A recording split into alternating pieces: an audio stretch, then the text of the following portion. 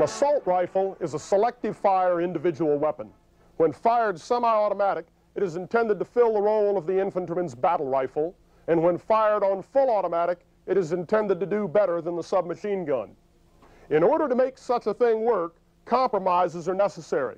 Most assault rifles are chambered for a class of cartridges which falls roughly midway between the pistol cartridges, such as the 9mm Parabellum, that are used in the submachine guns, and the full-powered rifle cartridges, such as the 8mm Mauser, caliber 30, and 7.62 NATO, which are used in rifles and machine guns. The basic idea got its start in the period 1936 to 38, when the Germans conducted experiments with scaled-down sporting rifle cartridges. Concepts for use of these cartridges proceeded slowly. By 1942, however, the Germans were confronted with virtual human wave attacks on the Eastern Front. Their shortage of manpower was such that frontages of 1,000 yards for a squad were not unusual. This means that an individual rifleman would have to cover a front of 80 to 100 yards, armed only with his bolt-action rifle. His nearest fire support would be the MG-34 in his squad, which might well be 500 or 600 yards away. These realities and other demands gave impetus to a German search for a greater volume of fire on the part of the individual soldier. To make a long story short, the Germans designed a selective fire individual weapon which was chambered for their reduced power cartridge from the 1930s. They named the weapon Sturmgewehr, literally translated assault rifle. The assault rifle was and is intended to give the individual soldier a selective fire capability. The hope is that when firing semi-automatic, he can fire as a rifleman, and when firing full automatic, he will at least outrange and otherwise do better than a submachine gun. Our purpose here is not to talk about the history of the assault rifle.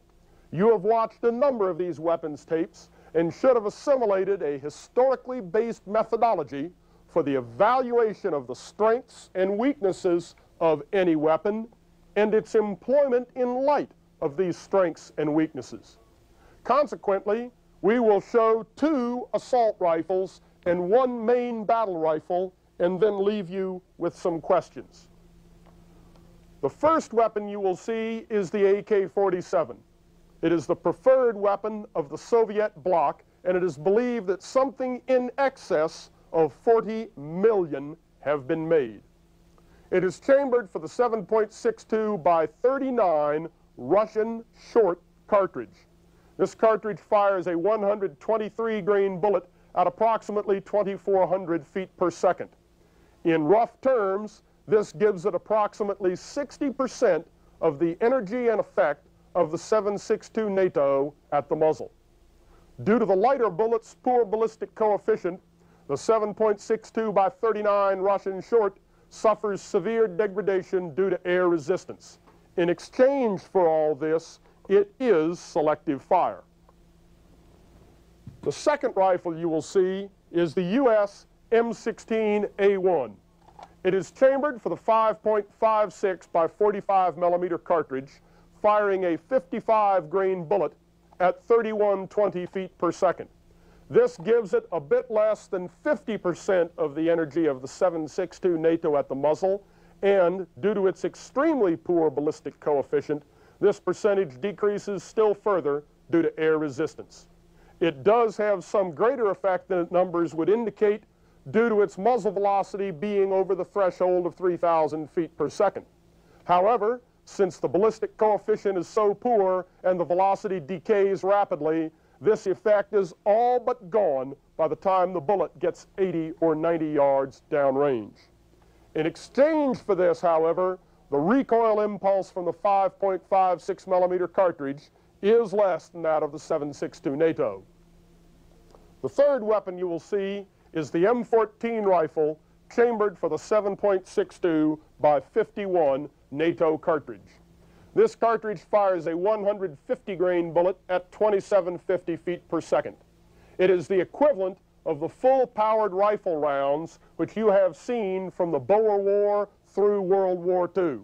The recoil from this cartridge is heavy enough so that full automatic fire from a 10-pound weapon is a virtual impossibility. Each of these weapons will engage the same targets in sequence. First will be 3 pop-up targets at 75 yards, followed by an area suppression target at 280. Then will come 2 pop-up targets at 330 yards, and for the M14 only, a single stationary target at 680 yards. Let's take a look.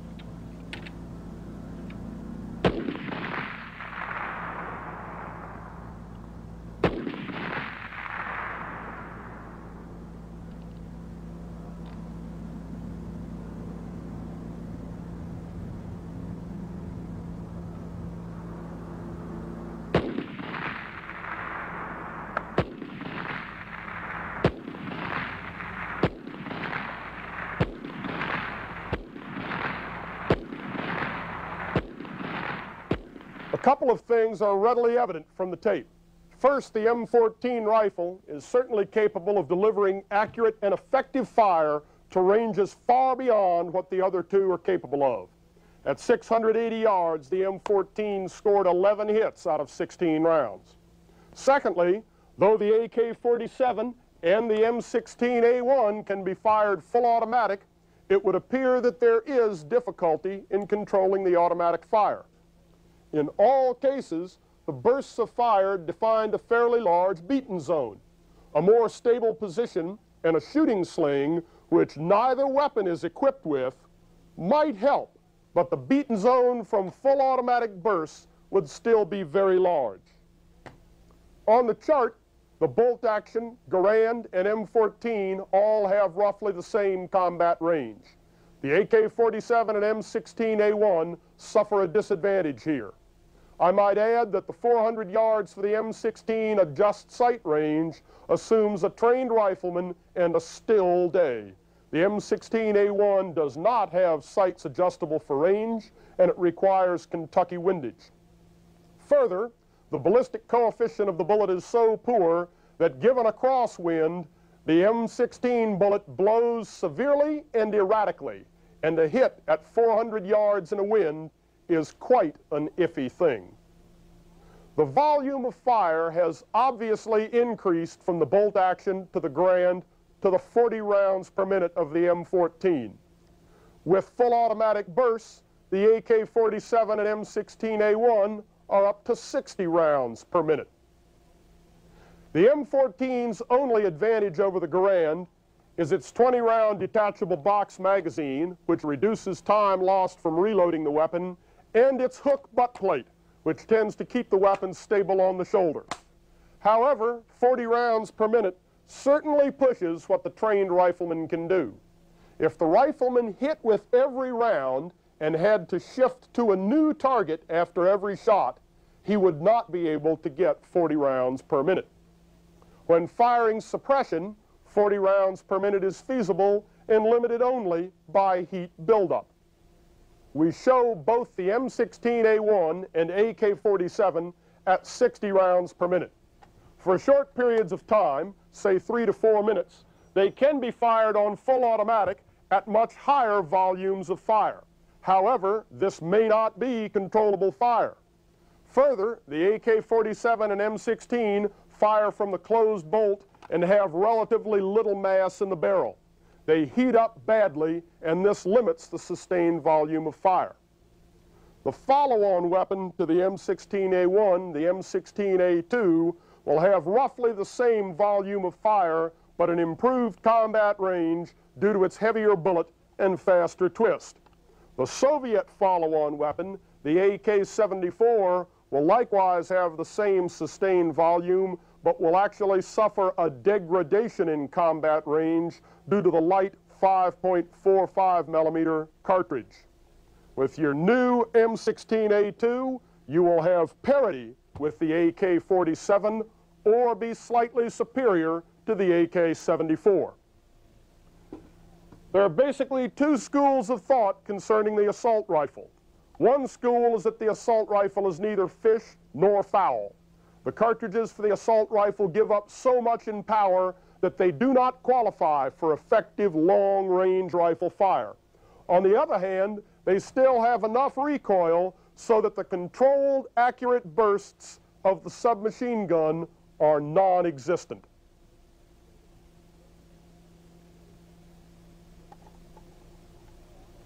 The opposing school of thought holds that the assault rifle is the optimum blend of all weapons characteristics. The average rifleman cannot hit anything beyond 400 yards or will not be able to see anything beyond 400 yards, and therefore there is no reason to give him a rifle which will shoot beyond 400 yards. In exchange for this acknowledgement of reality, full automatic capability is more than worthwhile. What do you think? You have seen many weapons in these tapes. You have seen examples of leaders who tailored their organization and tactical plan to take advantage of the strengths of their weapons and shield themselves from the weaknesses. What are the strengths and weaknesses of an assault rifle? If the AK-47 and M16A2 have parity, and yet the enemy armed with the AK-47 outnumbers you greatly, under what conditions will you join battle? What will you do to give yourself the winning edge? Does the edge lie in training and morale? If so, does that tend to undercut the idea that the soldier will not be able to shoot past 400 yards? At one time, the U.S. Army could certainly do so. Perhaps the winning edge lies not within the rifle, but in the other weapons that are present, such as artillery or tanks or something else? If so, then what does the infantry do? If the M16A2 has parity with the AK-47 in both combat range and volume of fire, then any engagement within M16 range is by definition decisive. How much of a winning edge must you have to accept decisive engagement with a numerically superior enemy? When you ask that question, then ask yourself what Daniel Morgan, or Custer, or Edward III, or Robert E. Lee would have answered. The question is obviously quite complex and goes far beyond a consideration of the rifles alone. It must encompass not only weapons, but the training of the individual soldier and even the society from which he comes. The point is that throughout history, no weapon has ever done everything. Every weapon has a unique set of advantages and disadvantages. You must take advantage of the strengths and shield yourself from the weaknesses. There are adequate historical examples to guide you. Regardless of the results of your analysis concerning the assault rifle, I would urge you to carefully consider the questions. In watching these tapes, you have received a good background in the history of weapons, their characteristics, and their effect on the battlefield. Whatever you do, ensure that you have the winning edge. Battle is not conducted on Queensberry rules. Whenever lives are at stake, only a fool or a desperate man will fight on even odds. You must ensure that you have the winning edge.